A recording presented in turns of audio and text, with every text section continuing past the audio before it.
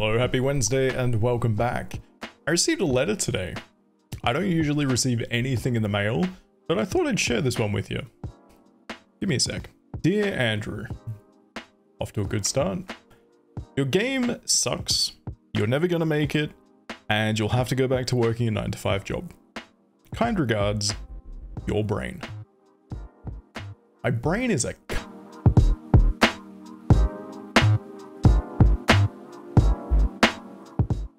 Hello everyone, welcome back, or welcome if you're new. I'm Andrew from Stasis Booth Games, and today we're back to a proper topic video.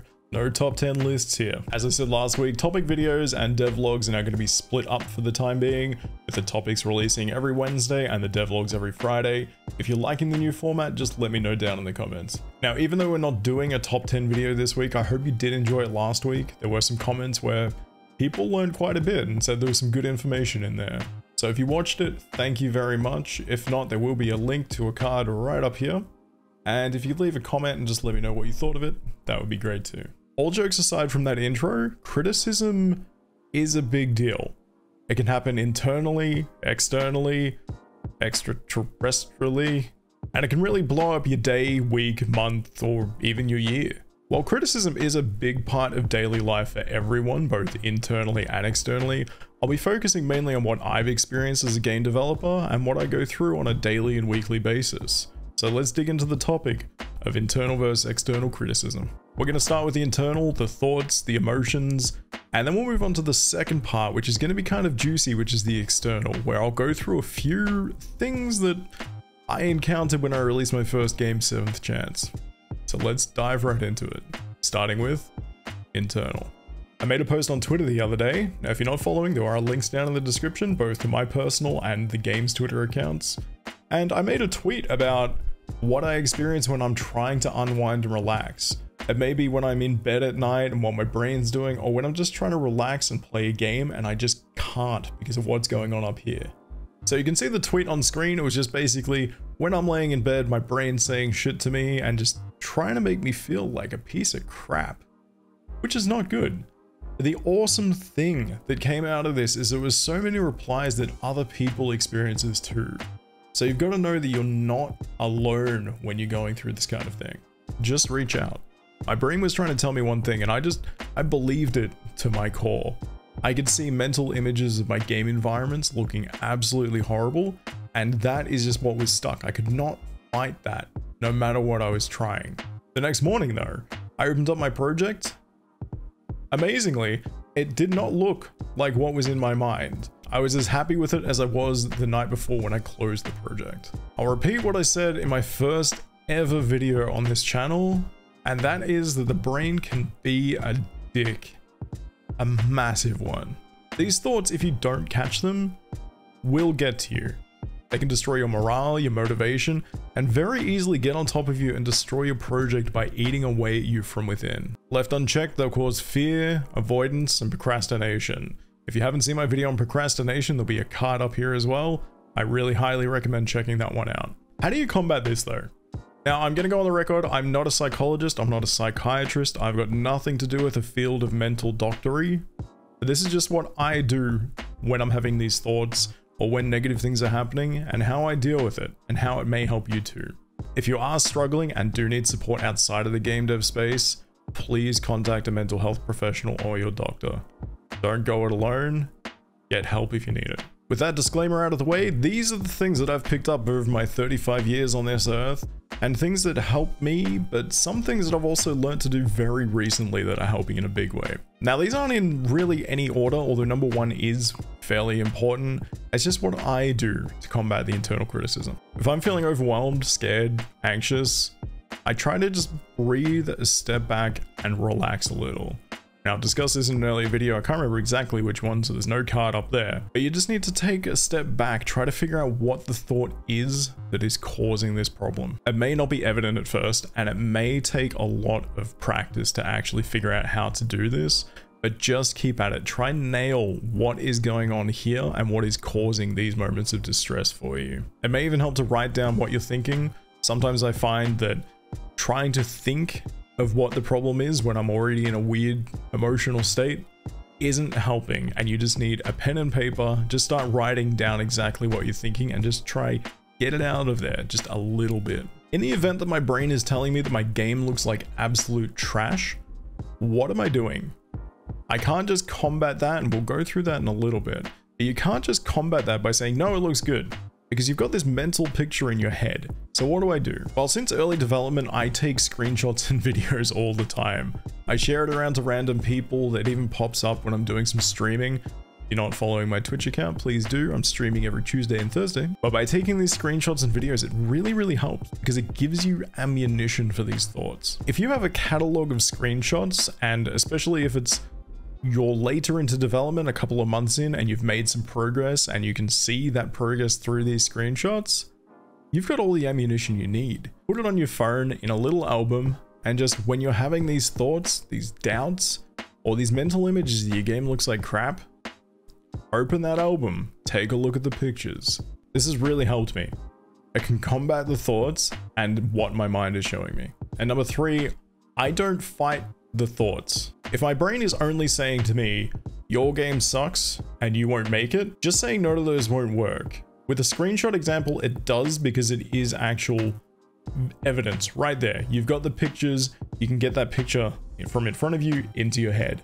That's fine. But when it comes to thoughts, I have to do something completely different. My brain, and quite possibly yours, if you try to combat your game sucks with, no it doesn't, it won't work. You can keep repeating, no it doesn't, but that your game sucks will still be sitting in there causing some trouble. Now, here's a few techniques for this. There is the option of basically just trying to think of a song and try to think of all the lyrics for that entire song. Just flush it out with something else entirely. You can also do something kind of like Weird Al Yankovic and turn those negative thoughts into the lyrics, and then maybe you'll find a little bit of humor in them and your brain just kind of won't pay attention to it anymore. So another thing I use is rearranging the words in my head, and this works particularly well for long phrases, and you'll see why in a second. If your thought is your game sucks, you'll never make it, try mentally figuring out what that is backwards.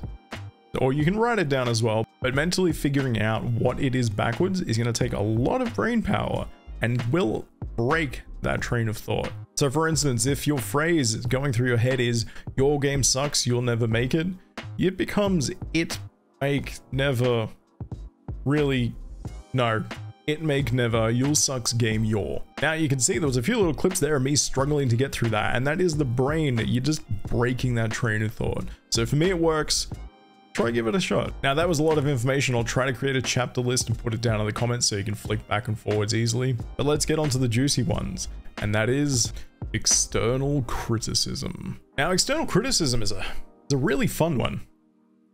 Well, no, not really, not at all. It differs from internal because you know it's not you causing the emotional stress, pain, fear, or anxiety. Okay, I want to stress with this topic that you don't stress about these things. It's things to be aware of in case it does happen when you release your game, or you might have released a game and it's happened and you didn't know how to deal with it. These are just, again, my thoughts on what to do here, but it's worked for me in the past, so maybe give them a shot, or just enjoy seeing what happened to me. I'll run you through a few scenarios. Some of these are personal experiences, and there's a few that are hypothetical that I'm conscious of, but I'm not stressing about. Negative reviews. Negative reviews are unfortunately part of being a game developer and of doing anything public facing. Unless you're really lucky and get 100% positive review on Steam, which can happen, but you'll still be getting some negativity from somewhere. So a week before releasing 7th Chance, and this kind of ties in with external, I was having nightmares for a week that I was going to get entirely negative reviews, and it kind of destroyed me. I wasn't sleeping well at all. And I haven't even gotten close to the release date for my new game. And over the course of a few months, I've had a few nights where I've already started having nightmares about it. But that is more of an internal thing, so please go back and watch the internal section of how you can deal with those things. But having those nightmares before the release of 7th Chance did not help when the negative review actually hit. And it hit pretty hard, and within the first few days. This is a game that I'd sunk so much time, so much energy, and put myself into. Of course it's going to hurt. So how did I deal with the negative reviews? Well, there's two types that I've primarily encountered. There's the short and sweet, not worth it. And then there's the overly long essays about this game isn't what I wanted. But if you do get negative reviews, the best way I've found to deal with them is basically just ignore them, but make sure to read them.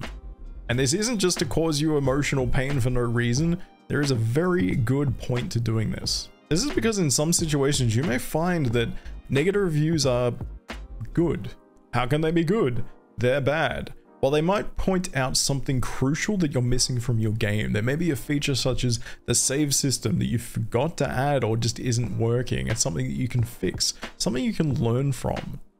As I keep saying, game dev is a learning experience. And the thing is, game devs need to learn to listen to their audience. Okay, a lot of times your audience may not know what they're talking about. They may say that they want something that just doesn't make sense in the game. But I guarantee you that a few times it might be in a comment or a negative review that you will find something that you completely looked over. And by fixing that, you may be able to turn that negative review into a positive. So make sure you listen and learn. Don't be so pig-headed to say that this is my vision, I'm not changing it. Yes, it's your vision, but you want other people to enjoy it. Now, negative comments. Now, negative comments, I treat a lot like negative reviews. The main difference is that there is no barrier to entry. You don't have to purchase anything to leave a negative comment on a Twitter post. It might have been a screenshot, it might have been a GIF, it might have been a YouTube video, it might be a comment on any of the social media platforms that you're trying to tackle. Try, again, not to focus on them.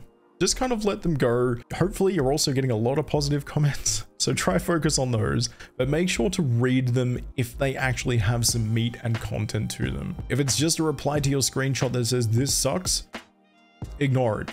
Hell, even block the person. They could just be a troll. It doesn't really matter. Just make sure you're not focusing only on the negative. But if you are reading the long ones, make sure that you are ready to close that comment and pull the pin as soon as something is going wrong. If it starts causing you any kind of mental distress or anxiety, or it's really just pure hatred that's being spewed at you, get out of there. Double negatives. Actually, no, not that one. That was a terrible joke. I'm sorry. Mostly negative reviews. Now, this is a pure hypothetical worst case scenario. I haven't dealt with it personally yet. It's something that sits in my brain, but I know fundamentally that I've done the right things and it shouldn't happen. But it's something that has happened to other devs. So yeah, be aware, but don't be scared. If you release a game and receive 50 reviews is already amazing. But 45 of them are negative, then you may have a problem. And it's not necessarily just external criticism and mean comments anymore. It could be valid, but if it happens, I've got a plan. Like with a single negative review, collect, analyze, see if you can salvage and change people's opinions. It could be something as simple as the settings menu doesn't work, so people can't change their resolution, their field of view, they can't rebind their keys. And for some people that is really important.